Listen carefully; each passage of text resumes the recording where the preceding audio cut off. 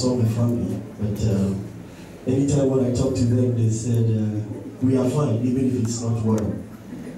Simply because I am away from home, and they don't want me to be worried. So, my dad got sick, very sick, and they refused to tell me, just simply because I would get worried or something like that. It's usually, unlike him, when I travel to somewhere new, he usually calls me to find out what are my experiences there, how's life going on and all that. So for some time he didn't do that, and I knew something was wrong, but he kept lying to me.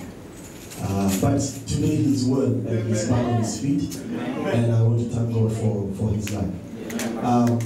The song that was on my heart, our secretary just sang it, and I just want to sing it again. What shall I say?